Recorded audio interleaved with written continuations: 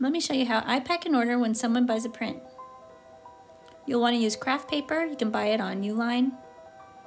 And then I'll sign the print, write clearly, and then it's important to roll the print up over the short edge. That'll be cheaper for shipping. You'll have a smaller tube. Print will face the inside. You'll fold around the edges, and then I tie a string to keep it even more secure.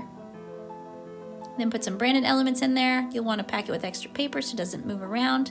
And then you can purchase a packing slip on USPS and have it picked up at your door.